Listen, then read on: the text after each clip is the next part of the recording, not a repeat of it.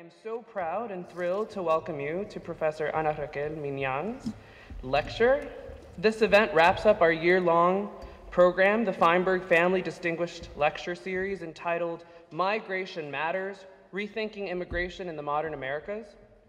Over the past several months, in cooperation with other departments and programs in the College of Humanities and Fine Arts and across our campus, we have heard from several top scholars in the field of migration studies, held workshops, screened films, and performances, a lot of really great stuff. While this event wraps up this academic year series, so you're here for a treat, we asked for you to keep abreast of our department's many other events and the return of the new Feinberg event in 2016 into 2017. That is, every second year, the History Department organizes this endowed lecture series around a specific topic. In this capacity, we examine difficult and controversial issues in depth. In 2004, the inaugural series commemorated race, law, and civil rights, 50 years of Brown versus Board of Education. Our second series was on politics and protest, the 1960s and now. And in 2008, the focus was on measuring the value of human life, using Kenneth Feinberg, his book, as the anchor reading. Our 2010 series turned to sport and society and history, and our last Feinberg, we dedicated ourselves to the study of truth and reconciliation.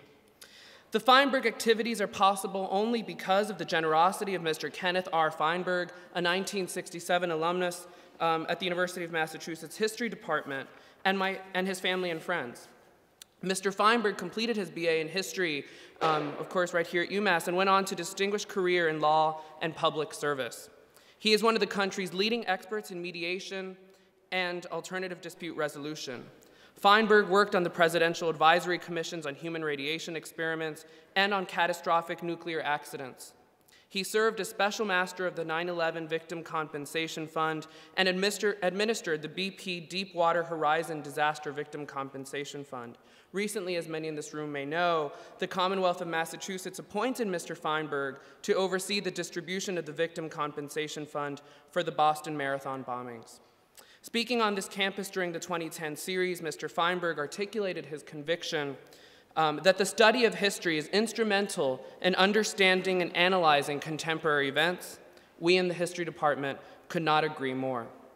Let me take this opportunity to thank the members of the History Department who have worked so very hard to put this year's program together.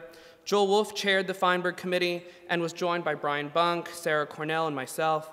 A very special thanks to the History Department's Outreach Director, Jessica Johnson, who worked wonders to bring this Feinberg series to fruition. This year's Feinberg is being offered in collaboration with the History Institute, which is a year-long professional development series for K-12 teachers that the History Department offers annually in partnership with the Collaborative for Educational Service. If you've already enrolled, there's a sign-in sheet for you to sign. Now, it has been a dream of mine to have the opportunity to introduce my media naranja, Professor Ana Minian. I met Professor Minian a few years ago at Yale. We immediately connected and have since collaborated in numerous capacities. Professor Minian is Assistant Professor of History and for the Center of Comparative Studies in Race and Ethnicity at Stanford. She received her PhD in American Studies in 2012 with distinction, I might add, where she worked with Professor Stephen Pitty and George Chauncey. From 2013 to 2014, Minian worked as a Donald D. Harrington faculty fellow at the Center for Mexican American Studies at UT Austin. In a very short time, she has provided new historical interpretations in US, Mexican, inter-American, migration, transnational, gender, and sexuality studies. It's a lot of stuff. Her past publications include an encyclopedia entry on the Western Hemisphere Act and an excellent article in the American Quarterly on the United Farm Workers. In the latter, she offers an alternative narrative on the UFW by arguing the Union used sexuality as a tool to advance la causa, ultimately promoting a heteropatriarchal vision of that movement that limited its great potential.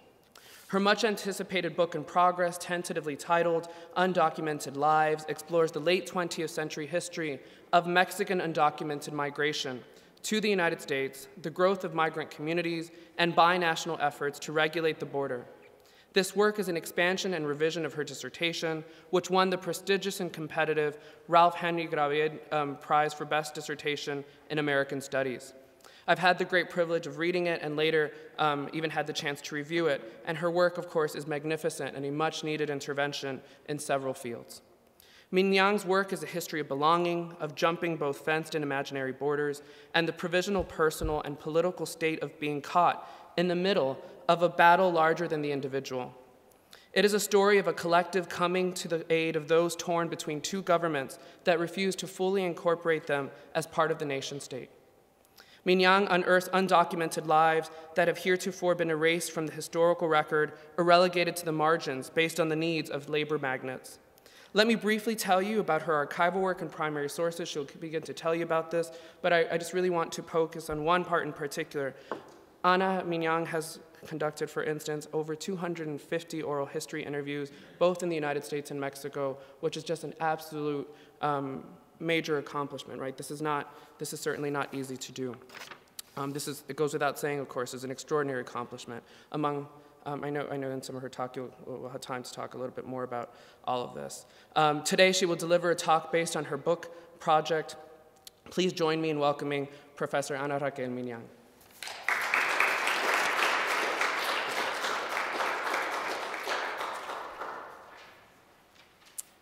Well, thank you for that beautiful introduction. I want to thank you all for being here today. I want to thank the Feinberg Committee for inviting me to talk. And I want to thank especially Jessica Johnson and Julio Capó for organizing my visit. I have to say that it's a true honor to be at the university where Professor Capó works. I have known him now for 4 years, and not only has he become a dear friend of mine, but he's my closest collaborator and the person I admire the most intellectually. His work is methodologically impeccable, brilliant, and groundbreaking. So this is a true honor. Thank you. Currently, about 1/2 of all Mexicans from the state of Zacatecas reside in the United States. Similarly, 1/3 of all of those from the state of Guanajuato live north of the border. And slightly more Michoacanos, those from the state of Michoacán, work in the fields of California, Oregon, and Illinois than the number of Michoacanos who still reside in their home state. Latinos have become the largest and fastest growing minority group in the United States, constituting 16.3% of the population, and there is an estimated 10.3 million undocumented migrants, most of them from Mexico, now residing in the United States. The sheer number of Mexicans who now live north of the border and their importance to politics, economic, and social relations means that their stories have shaped both US and Mexican national histories. Yet very few historians of either Mexico or the United States have written about the history of Mexican undocumented migrants in the post-war period. My work argues that to understand the rise of undocumented migration, the official positions of the US and the Mexican governments, as well as the experiences of workers themselves, we must examine the years between 1965 and 1986. These two dates mark important turning points in the history of Mexican migration. In 1964, the United States ended the Bracero program, a binational guest worker program through which Mexican migrants could come, work in the United States for short periods of time legally, and then return to Mexico. In 1965, when Mexican workers found that they were unable to continue coming legally because the Bracero program had ended, they continued coming to the United States. But now, they just did it without papers. Still, their migration continued to be circular. They would come, work here for a couple of years without papers, and then return back to Mexico, only to start that process all over again. This pattern ended in 1986, when the US Congress passed the Immigration Reform and Control Act. This law further militarized the border.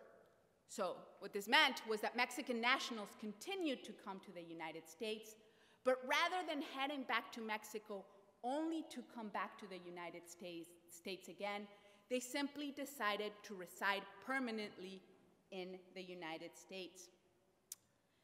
Despite these changes, many of the facets of migration that we see today were shaped by the period ranging between 1965 and 1986.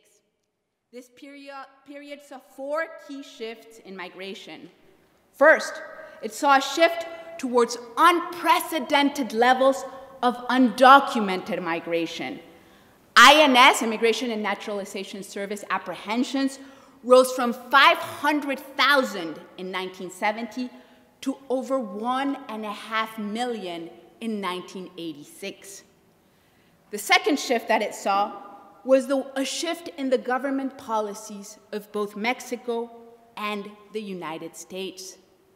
Third, this period also saw the solidification of some of the existing stereotypes that currently exist about undocumented Mexican nationals. And finally, this period forged Mexicans' consciousness towards an idea that undocumented migration was part of their lives. To explore this history and bring out the changing perspectives of the Mexican and US governments, as well as of the experience of migrants, I will focus my talk today on questions of welfare. This concept, welfare, meant different things to all of the different groups, but I will use the term today to talk about societal expectations on the state. What could people expect from citizenship, and how is this contested? My broader work also addresses ideas about sexuality, gender, race, and ethnicity on migratory patterns. And of course, you're welcome to ask me about these at the end of my talk. Today, I will argue two things. First, that during the period between 1965 and 1986, both the US and the Mexican government came to see working-class Mexicans as a hindrance to the economic development of their nation. Both of these governments came to consider Mexican nationals as a superfluous population. My second argument is that in this context, Mexicans themselves started to fight for ways in which they could belong and to seek ways in which they could belong in a context in which both of their nation states could not admit them and did not want to admit them. So let me start in the United States. Here, Mexican nationals started to be accused of draining US welfare resources in the 1970s. During this decade, the US economy saw the rapid rise of unemployment and inflation simultaneously. The expansion of welfare came to be considered an urgent national problem. Newspapers often centered on the image of the Black, profligate, promiscuous, Cadillac-driving welfare queen, which has led many historians to focus strictly on the associations between Black people and welfare abuse. Yet the majority of newspaper articles that talk about the problems created by Mexican migrants also mention their abuse of public aid and services. Articles came out with titles such as "Illegal Aliens Here Called Public Services Burden" and "Welfare System, a Haven for Illegal Aliens." Ironically, undocumented Mexican nationals were ineligible for public welfare, and few of them dared to apply illegally. At least 6 different field studies at the time found that undocumented Mexicans rarely used tax-supported programs for unemployment compensation, welfare assistance, food stamps, and public education, generally in the 1% to 3% range. This meant that Mexican migrants were simultaneously accused of draining public welfare and at the same time prevented from applying for it. Still, important lobby groups, and most notably Zero Population Growth, Inc., aim to increase immigration restriction by bringing up stereotypes of undocumented migrants' use of welfare. For example, on March 12, 1975, its vice president, John Tanton, claimed, "The illegal, once in the United States, has the opportunity of sending his children to American schools. And should he have difficulty in finding work, he can benefit from many social welfare programs available to him and his family."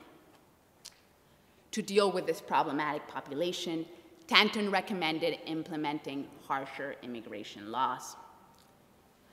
The clearest victory for those pushing for restrictionist policies through this type of discourse occurred in 1976 with the passage of the Western Hemisphere Act. The act established an annual quota of 20,000 immigrants per nation, a clause that affected Mexico in particular, as it was the only nation that sent more immigrants than 20,000. During the congressional debates over this bill, one of the most common arguments that was brought up against migrants was that they drained welfare. Senator Thurmond of South Carolina argued, "In many cases, these illegal entrants and their families soon become a welfare burden on our society, supported in one way or another by American taxpayers." Arguments that Mexican migrants abused welfare did not simply affect the marking of the border through legislative means, but also encouraged INS officials to increase the number of sweeps they conducted. In June 1973, for instance, Donald T. Williams, then acting director of the INS, explained the increasing number of raids by stating, "Immigrants attend school at taxpayers' expense. They take jobs that normally would go to Americans, and many of them go on welfare and use other social services." Similarly, representations of Mexicans as welfare abusers led INS agents and the US Attorney General to order a raid on El Concilio Manso, a voluntary social service agency in Tucson, Arizona, that provided support for undocumented migrants. During the raid, INS officials confiscated the records of over 800 clients. They then arrested and subsequently deported 150 individuals who had sought immigration counseling at the center to adjust their status. The purpose of the raid was not only to detain undocumented migrants, but also to uncover evidence that the counselors were helping Latinos make illegal claims for welfare and food stamps. Ultimately, officials found too little evidence to prosecute the agency's leaders. In other words, welfare played a significant role in pushing migrants out of the United States by encouraging officials to introduce legislative changes to immigration law and by encouraging INS officials to conduct more raids in Latino communities. Although Mexicans kept crossing the border and living in the United States, policymakers and citizens accused them of being outsiders, illegal aliens who drained welfare. Now, Mexican officials also changed their migratory policies with regards to the Mexicans who headed to the United States during this period.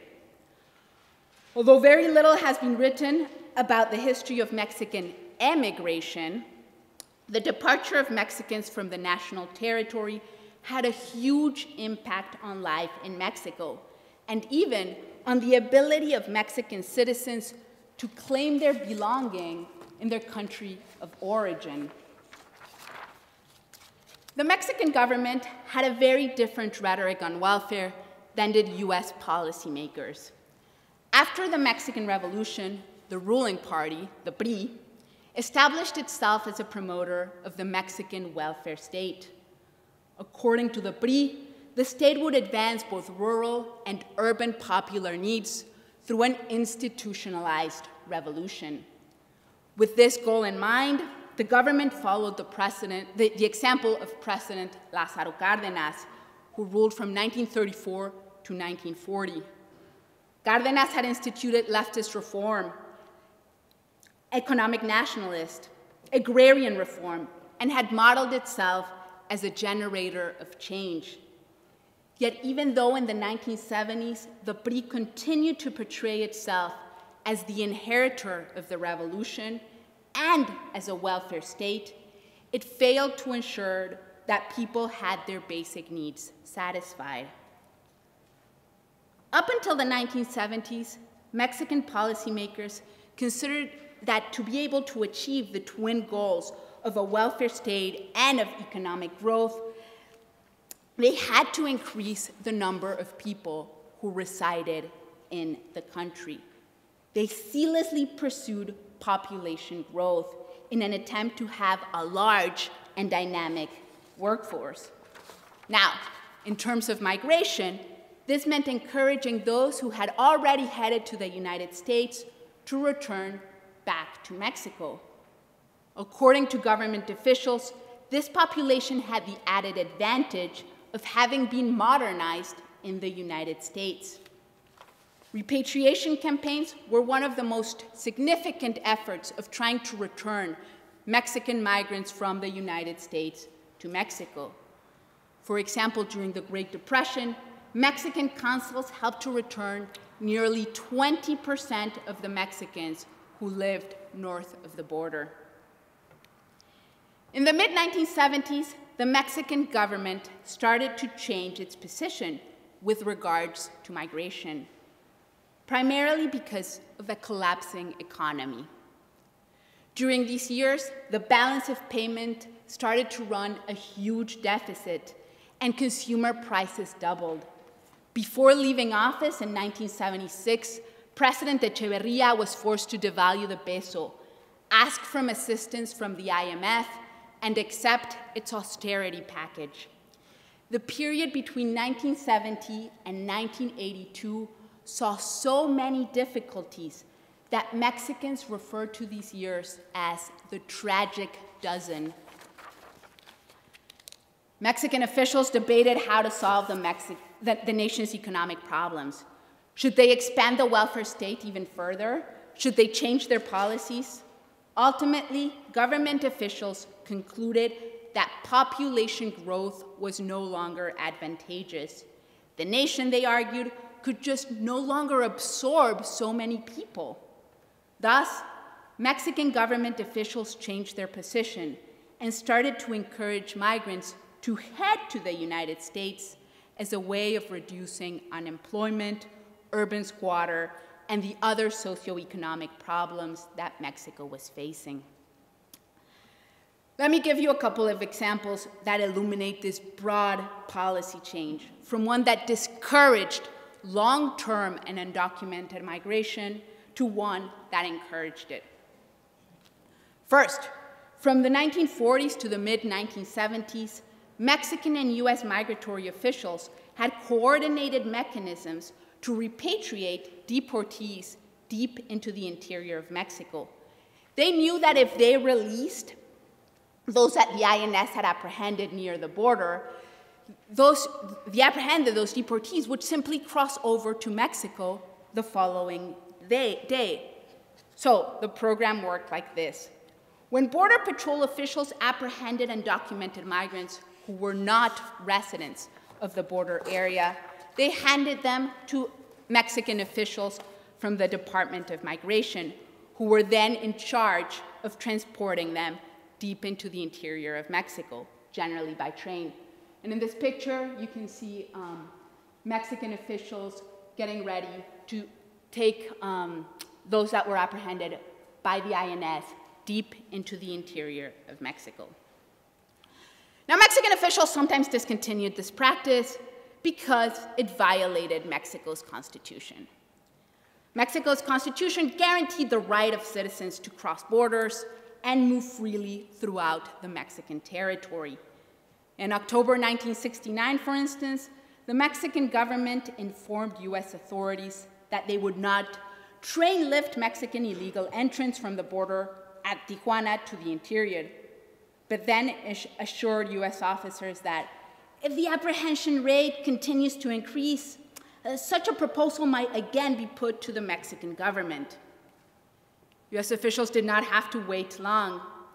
On June 24, 1971, San Antonio's immigration chief, John Holland, reported that a plane full of illegal aliens were being taken to the interior of Mexico 4 times a week. Despite the illegality of transporting migrants against their will to the Mexican interior, Mexican officials considered it important to continue to support migrants' emigration. The Mexican government continued the practice of relocating deportees until the mid-1970s. Of course, at the point when Mexican officials started to look favorably on emigration, they stopped attempting to separate potential emigres from the border. In 1976, US officials wanted to sign a $2 million contract with private companies to airlift deportees into the Mexican interior. The Mexican government refused to give these companies permission to land. Antonio González de León, who worked in Mexico's Secretary of Foreign Affairs, maintained that his government could not provide any facilities nor collaborate in this type of activity.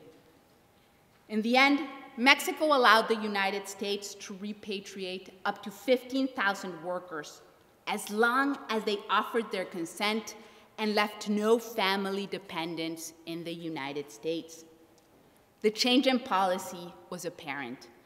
Mexican authorities had gone from forcibly transporting migrants themselves to allowing only those who volunteered and left no dependents to be returned to the interior of the country.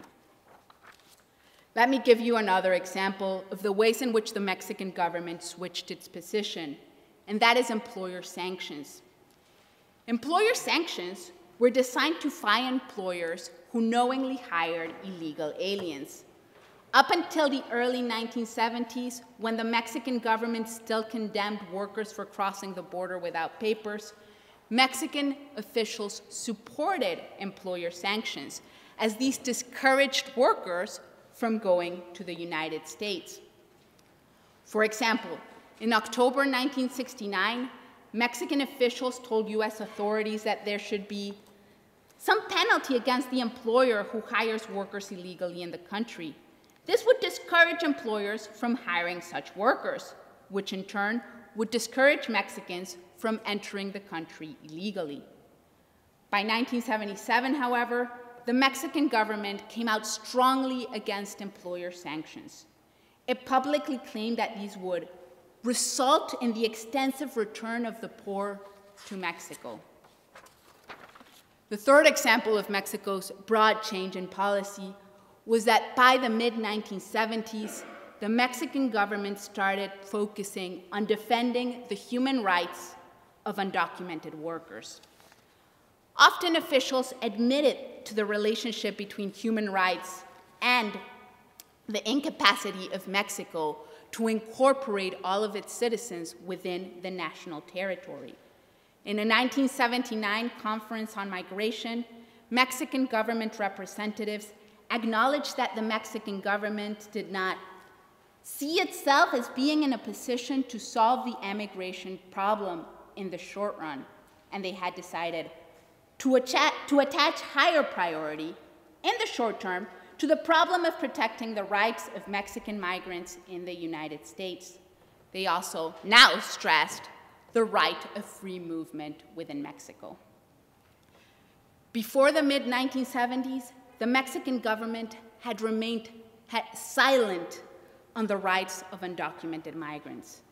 In all of the archives of the Mexican consulate in El Paso, Texas, which are stored in the Secretary of Foreign Relations in Mexico City, there is no mention of this matter until the early 1980s. Similarly, the Migratory Workers Archives, which document the instances in which consuls helped Mexican individuals in the United States, indicate that the concern over undocumented migration did not begin until after the Mexican government had altered its position on emigration. Mexican officials made their position clear to migrants. Up until the mid-1970s, they insistently told Mexicans not to migrate without papers, as this would leave them legally vulnerable and without rights. This strategy emerges in the correspondence government officials sent to citizens, such as in the letters they sent to Epifanio Quintín. On September 30, 1968, Quintín's son died from asphyxiation in Houston after being abandoned by his smugglers in a hermetically closed U-Haul truck with 46 other Mexicans while attempting to cross over to the United States. For Quintín's family, the tragedy was compounded by their poverty. As Epifanio Quintín explained to the Mexican consul in San Antonio, he could not support his son's wife and children with the 5 daily pesos he made as an ice cream vendor.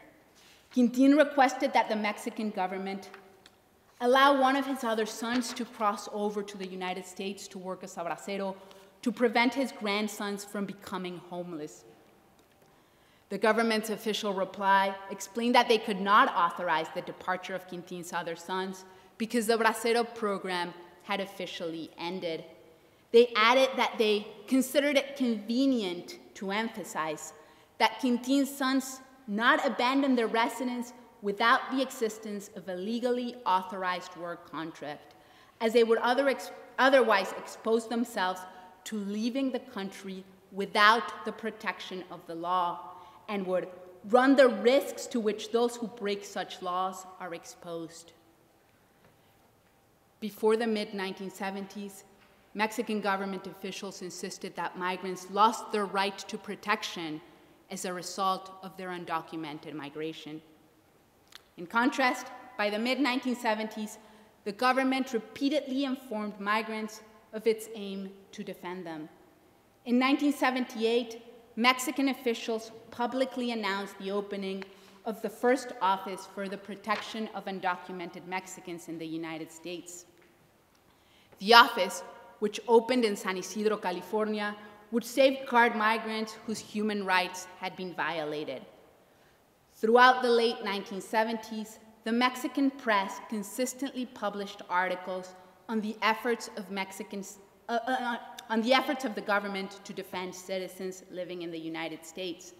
And by 1982, the government aimed to produce and distribute its Guía Básica de Servicios al Público, basic guide services to the public, which reassured that consuls would defend all Mexicans abroad. This new interest in the human rights of Mexicans who resided in the United States is particularly interesting given the government's blatant disregard for the human rights of those who still resided within the national territory. As Ellen Lutz from Human Rights Watch has noted, since the late 1960s and early 1970s, an array of abuses have become an institutionalized part of Mexican society, including killings, torture, abuses against independent unions, and violations of the freedom of the press.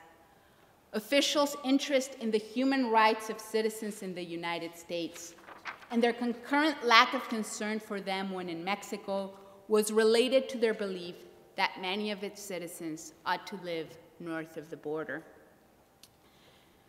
After Mexican immigration policies changed, government authorities openly attempted to convince the United States to allow undocumented migrants to reside there. They even fanned out Cold War fears. In a speech delivered to US officials in 1979, Mexico's Secretary of Foreign Relations, Jorge Castañeda, asserted that the United States was not giving Mexico special consideration when it came to immigration. Given that there was no special relationship between the two countries, Mexico could also look to Latin America, as well as, quote, to Europe, Japan, the socialist countries. In this not-so-veiled speech, Castañeda impressed upon the United States to take Mexican interests regarding migration to heart. So before I continue, let me summarize a little bit of what I've been saying. Up to now, I've been arguing that in the 1970s, ideas of welfare pushed the view that Mexicans did not belong in the United States. They encouraged US government officials to deport more Mexicans and made it harder for Mexicans to enter into the country legally. During this same decade, Mexican authorities themselves started to view emigration as a solution to their problems. While the Mexican government had previously attempted to act like a welfare state and still portrayed itself as such, by the mid-1970s, officials believed that the way forward was to encourage people to live in a country that considered them illegals. Here I want to stress that this is not what Mexican workers themselves wanted. In the letters that Mexican citizens sent to President Díaz Ordaz, they appealed to the government to provide them with a solution that would legally include them in either nation state. For example, one man wrote asking the president to help him find work in Mexico, or a loan, or a plot of land which he could work, or at least for a permit to work on the other side, meaning in the United States.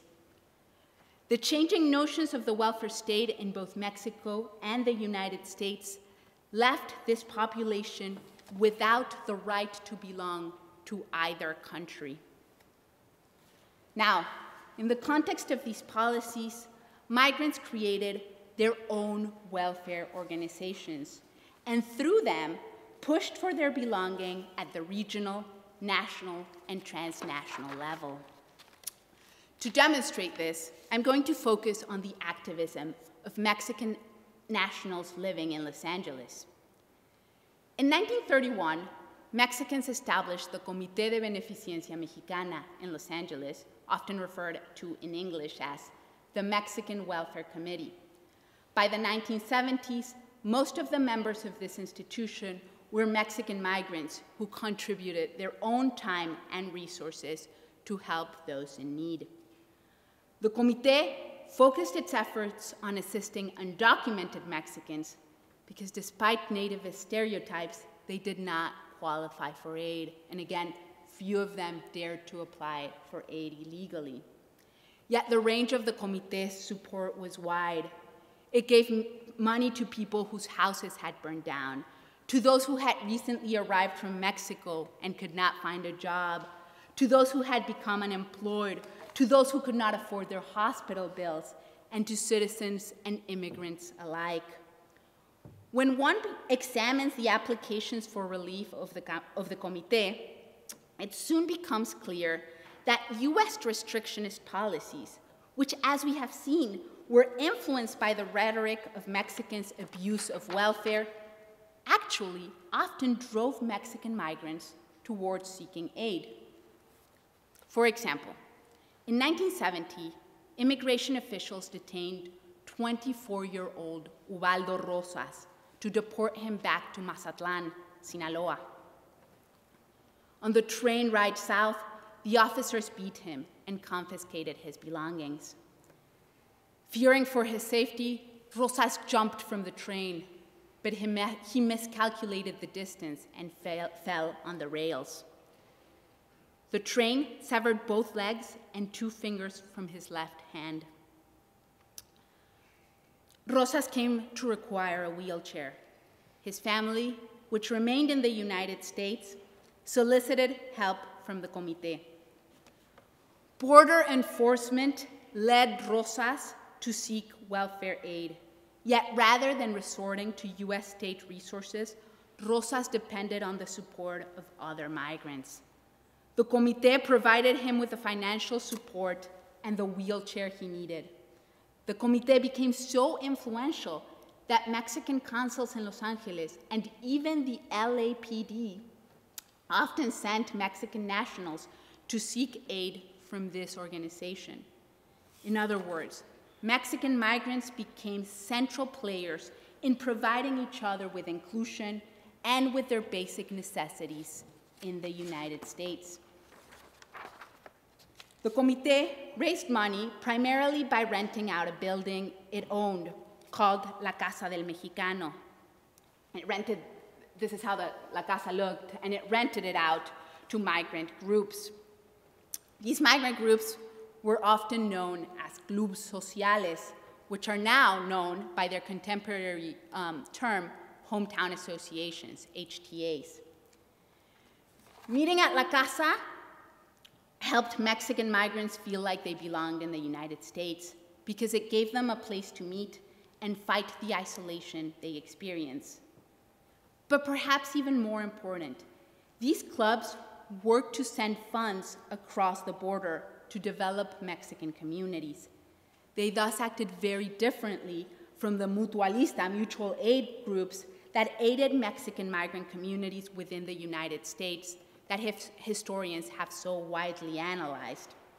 Instead, I argue, clubes sociales acted as an extraterritorial welfare state in Mexico. Activists have this same interpretation. In his unpublished memoirs, Raúl Villarreal, one of the club activists, writes that his story is one of a simple dishwasher from a Los Angeles restaurant who, by working in clubes sociales, ended up helping the people of Mexico more than the government itself. These clubes sociales started out as small organizations. In 1962, a group of migrants from the small Mexican rancho of Guadalupe Victoria decided to raise funds to send to Mexico by coordinating small-scale picnics in Lincoln Park. Members donated food and then brought it themselves at the gatherings to raise money. And here's the first list of these clubs' money-raising activities, which you can see it's like very, very little amounts. They were very small-scale organizations. But migrants from other communities in Mexico after Guadalupe Victoria soon started to follow this example. And by the early 1970s, a true club culture developed in Los Angeles to send money back to Mexico. During the late 1960s and early 1970s, there were 20 clubs with approximately 35 members each.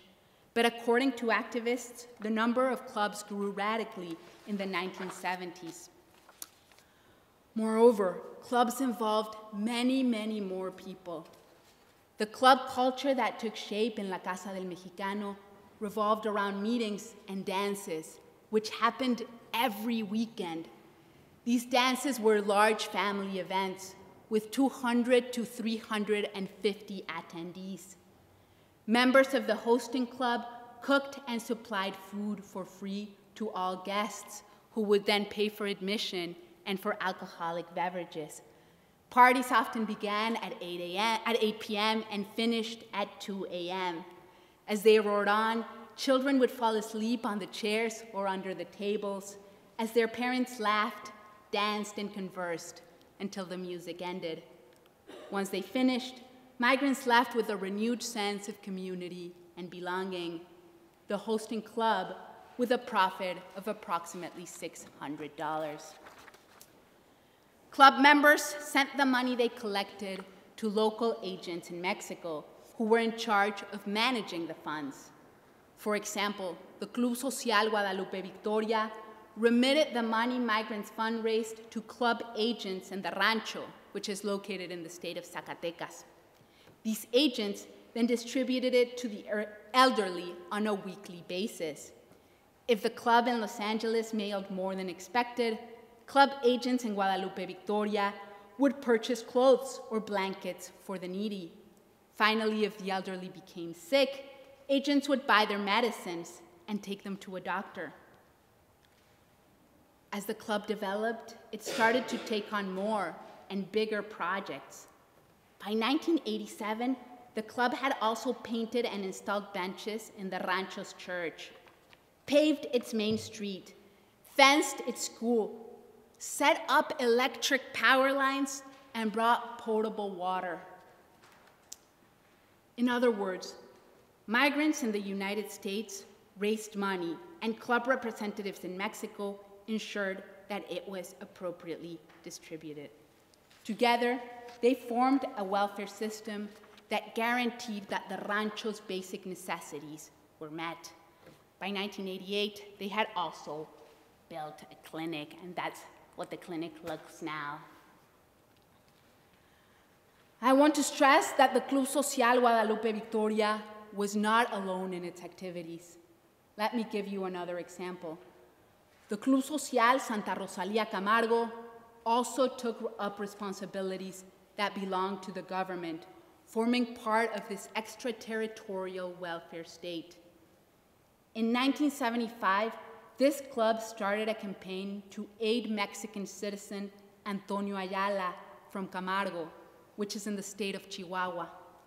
Ayala could not afford the orthopedic leg he needed. The club raised enough funds for his surgery, his physical therapy, and his rent and food for 2 months. Responding to their service on his behalf, Ayala wrote to individual members of the club, ardently thanking them for their efforts. He ended his letter by saying, "I can do nothing more apart from thanking you for the time you waste reading these lines that unfortunately are always a bother to you."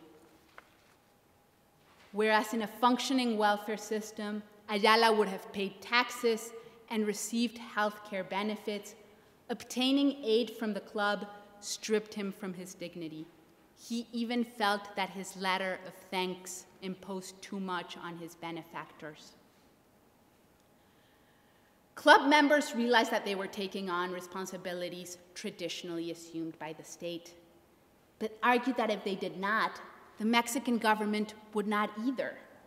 As Gregorio Casillas explained to me in an oral history interview in Zacatecas, the government wasn't interested. For example, it is the government's obligation to provide what the community needs, like electric lights, clinics, schools, but unfortunately they don't do it, so we had to intervene.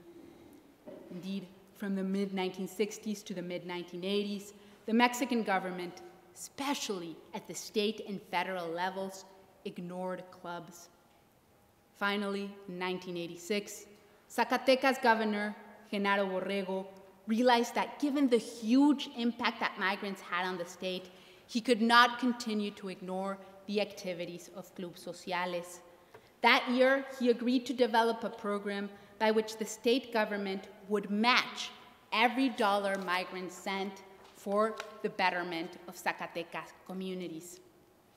This agreement marked the first time that migrants were granted official recognition by a state government. In 1999, the Mexican government began the Programa 3x1, 3-for-1, by which federal, municipal, and state governments all give $1 for every dollar that clubs send.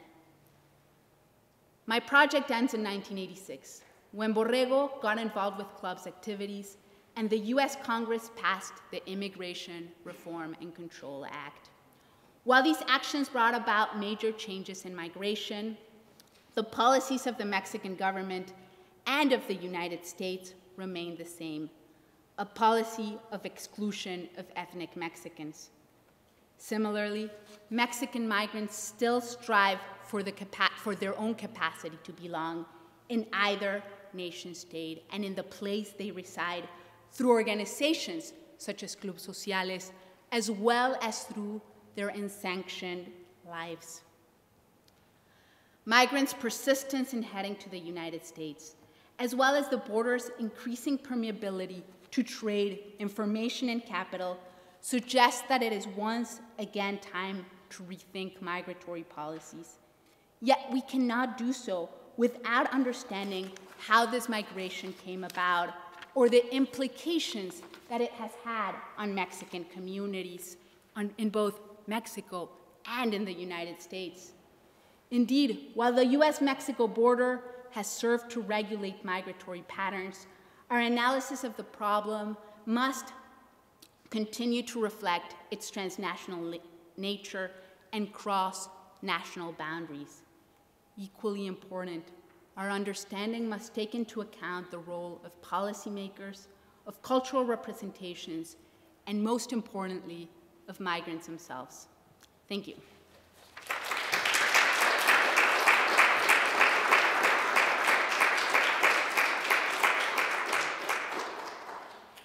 So I have a plane to catch in a little bit, but I want to answer as many questions as I possibly can. Julio, do you want to direct them, or should I just filter them?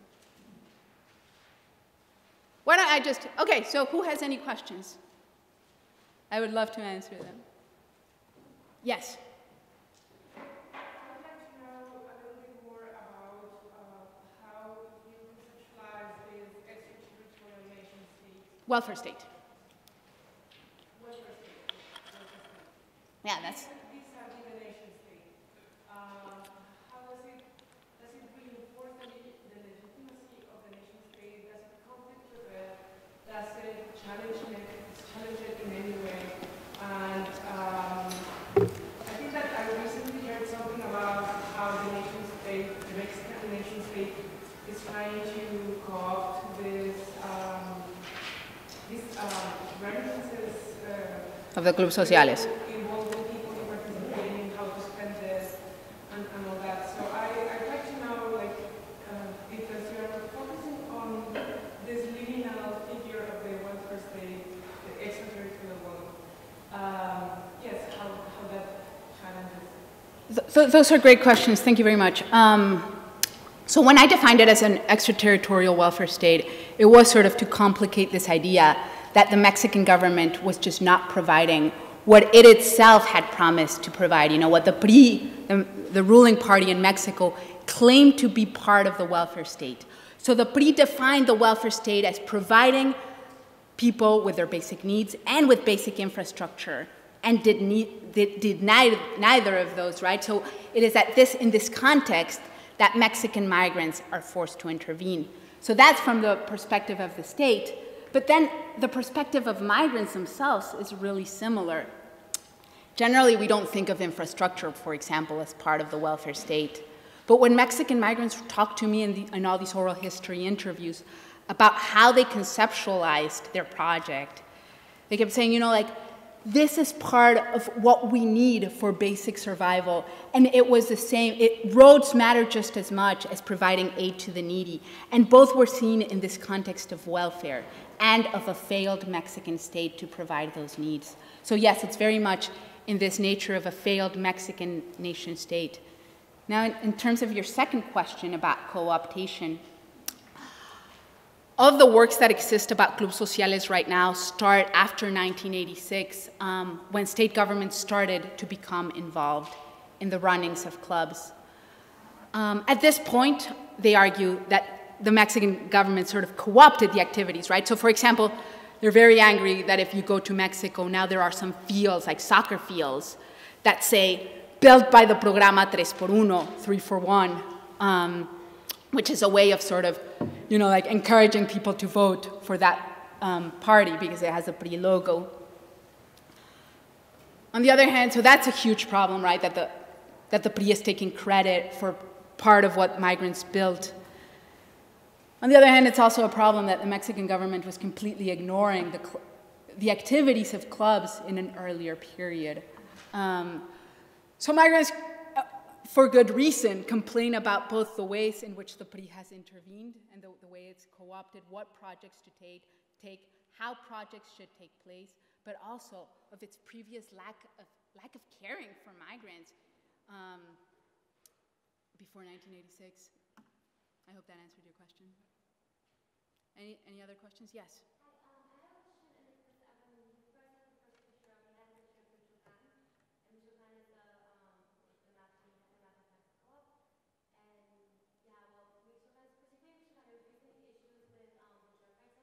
With what, sorry? The drug cartels in Michoacan have to do with the war. Absolutely. Drug cartels. I was just wondering if you saw any connection between those, because you also mentioned the 1970s as the Mexican government started to encourage the migrants to go to the U.S. I was wondering if you saw any connection between the two, because around that time was also the time when the cartels were starting to like really have a lot of power. If there's any connection between those drug cartels and Right, so there's many connections, right? They all start after the period, as you noted, that I'm working on.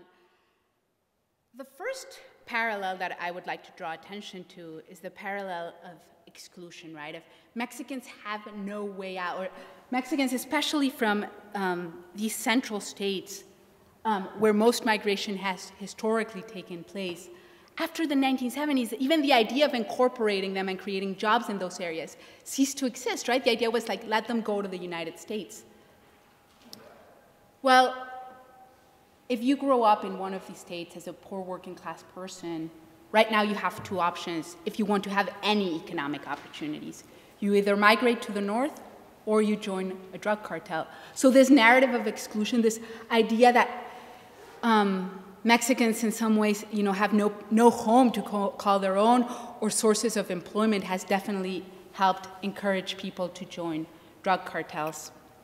There is also the combined history of smuggling, where drugs have often been smuggled alongside with people. So those two histories of border militarization, the harder you make it to cross the border for both people and drugs, the more that it becomes illegal, right? And it needs to take place through illegal means. And that has definitely supported the buildup of cartels in Mexico. Yes? Thank you so much. I think it's a great talk. And I'm very interested in this period, which, I think a lot of people they focus on 65, they focus on 86, so very interesting.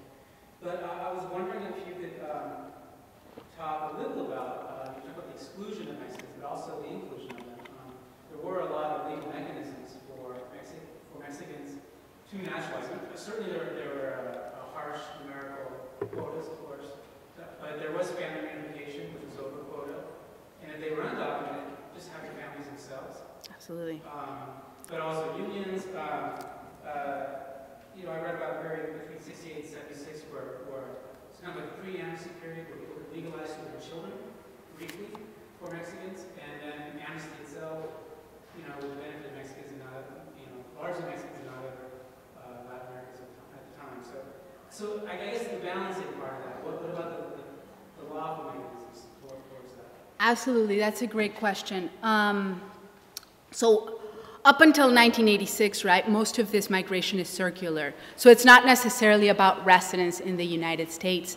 And in 1986, the law that passes, which is the Immigration Reform and Control Act, known in Mexican communities primarily as La Amnistía, the amnesty, although it wasn't an amnesty, it was more legalization, had two different effects, right? And it caused the migrant stream to be really divided.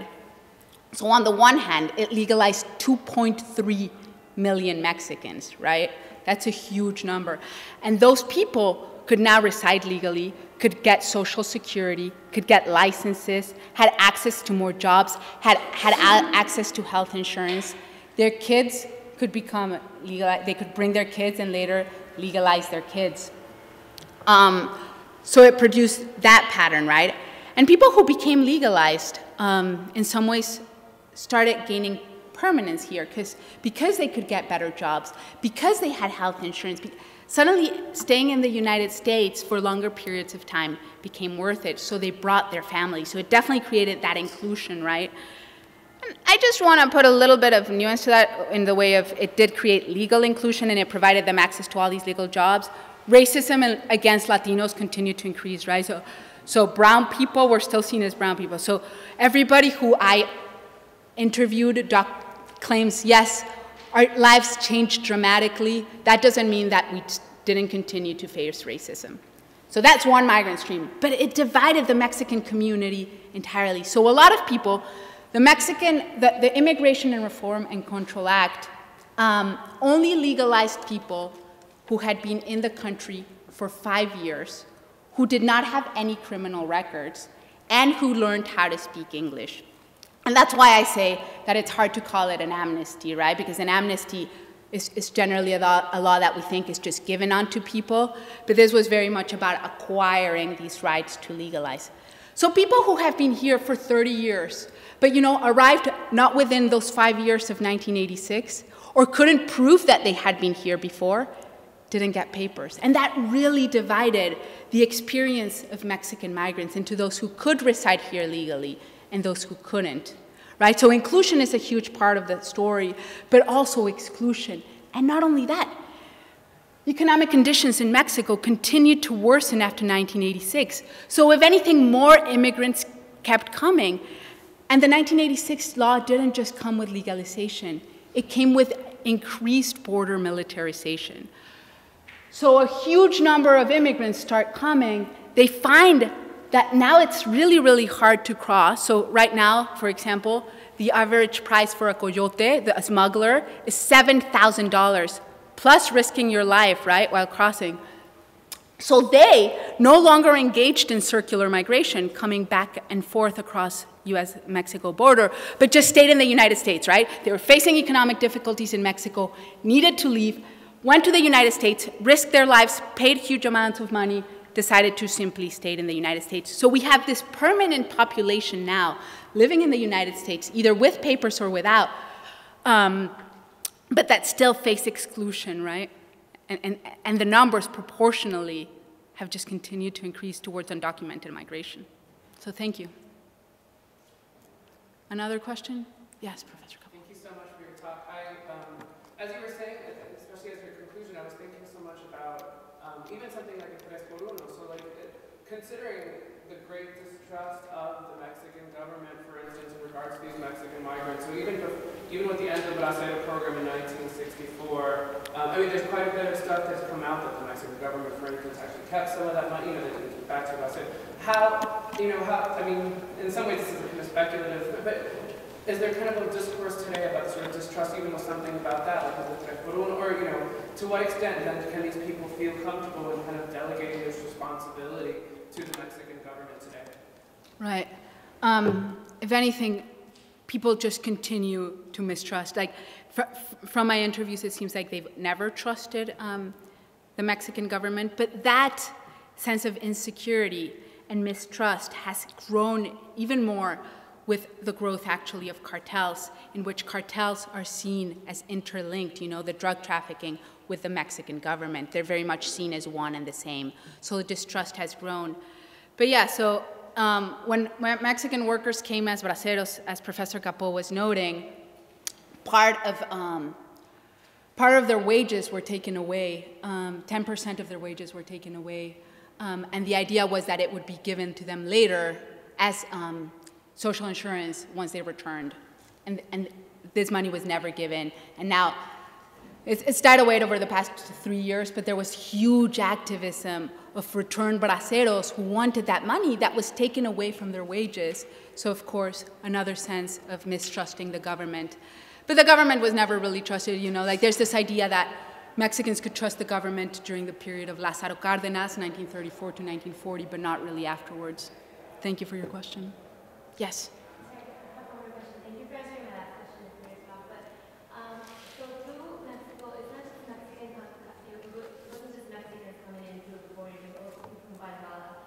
And you mentioned also other parts of South America, and you mentioned that the Mexican government refused to transport Mexicans back into the interior of Mexico. What happened with other people from other parts of South America who were coming in and returning to the USA? That's a fantastic question. Thank you so much. So yeah, during the 1980s, right, civil wars in Central America, Guatemalans in particular, during this period, start crossing the border, Salvadoreños, to go to Mexico. Now, if you think about Guatemala and Mexico, especially in that southern borderlands, had always had ties,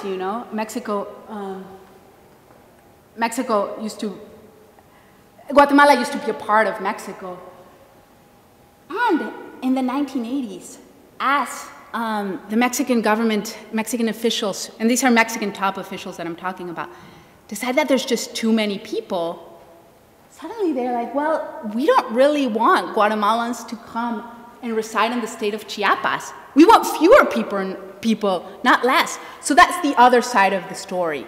It's not just about suddenly they start looking on immigration favorably, but suddenly they start looking on immigration as something that could hinder the country, which had never been seen that way before. Before the 1980s, they really tried to encourage Guatemalans to continue coming to work in the coffee fields of Chiapas. But not only that, the Mexican government tried to negotiate with US officials that if they could control Central American migration going through Mexico, maybe the US government should not be so distrustful of Mexicans because they were not all communists, right? The Mexican government was stopping the wave of Central American migration and allowing Mexicans to go. So they try to make this barter, like we'll stop Central Americans through going through our country if you allow Mexicans to go north. Give me 1 second. This, of course, increased the violence that Central Americans risked while going through Mexico. In fact, generally we think of the US-Mexico border as that line, right, that runs through it. But for Guatemalans and other Central Americans, the border in some ways became all of Mexico. They need the same factors that we see in the US-Mexico border can be seen throughout Mexico. Smugglers crossing them, you know, violence, sexual violence and other types of violence against Central Americans. The last part of your questions, a lot of Central Americans, precisely because they knew that the Mexican government would deport them all the way to Guatemala, right? So Mexicans after the 1970s were no longer taken to the interior of the country. But Central Americans were taken all the way to Guatemala, El Salvador. So what we start seeing in that period is that a lot of Central Americans try to pass as Mexicans, right? So they learn the Mexican anthem, they learn Mexican words so that they can pass as Mexicans if they're stopped by Mexican immigration officials. Great question, thank you. Yes? So just building off of that question that she asked, so is it true that historically Mexicans haven't had a friendly stance really to other Central Americans immigrating north to the U.S. through Mexico? Well, as I said, before the 1980s, there just wasn't that much what we call transmigration, which is like Central Americans just using Mexico to migrate and reach the United States. That starts growing much faster after the 1980s. But beforehand, what we see a lot of is Guatemalan migration to Mexico itself and people staying in Mexico. Mexican officials did not always welcome it, but when it came to the coffee fields of Chiapas, they did because they needed more workers during the harvest season. Any other questions? We have time for one final question, and then Professor Minian. Yes. What are your thoughts on NAFTA? Well, I think NAFTA is do you all know what NAFTA is? Okay, great. So NAFTA is very complicated, but NAFTA has encouraged further migration because it's made it harder for agricultural workers in Mexico. For example, I once was interviewing this man who told me that he used to raise chicken, and that now it was cheaper for him to import the chicken, right, and buy them already cooked at a restaurant than to raise them. So he became, he ceased to have employment. But not only that, NAFTA is a great point of contradiction and irony, where commerce, right, where things can cross the border but people can't, and that sort of the problems that has created in terms of unemployment and in terms of the illegality of Mexican people crossing. You would say that NAFTA, instead of fixing the problem, it made the problem bigger because people kept migrating to the U.S. even more now that NAFTA was created because they didn't have jobs in their home countries? NAFTA definitely contributed to the problems that the Mexican agricultural community was facing, which was a large sector. It wasn't the biggest sector, but it was a large sector of those migrating. So it did encourage or push people towards migrating in larger numbers, yes. If it's very brief, we can finish one last question. If it's very brief. Very brief. I'd like to know if you can tell us something about your interviews in regards to the kinds of relationships that people build in responding to this basic needs. Yeah, so, the interviews are one of the, in terms of people, undocumented migrants have tried to hide, have tried to leave behind as little documentation as possible because they're undocumented.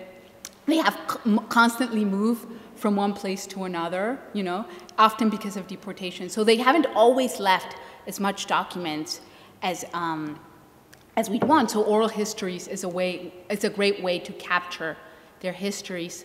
The way that I did it was I traced migrant communities on both sides of the border. So for example, so people from Zacatecas, right? There's a rancho in Zacatecas called Las Animas. And pretty much 90% of everyone in Las Animas migrated to South San Francisco. So first I went to Las Animas and lived in Las Animas for a long time, interviewed people, got to know them. And then because I'm able to cross the border with papers, I was able to go to South San Francisco and meet people and interview them there, their family members, who they often hadn't seen in 20 years, and bring pictures and bring other things. But also, you know, like I already had their trust because I knew their family members back in Mexico. So I was able, in some ways I have the privilege, you know, to cross the border freely. And it also helped me build deep connections with communities on both sides of the border, and these sort of linked communities between Mexico and the United States.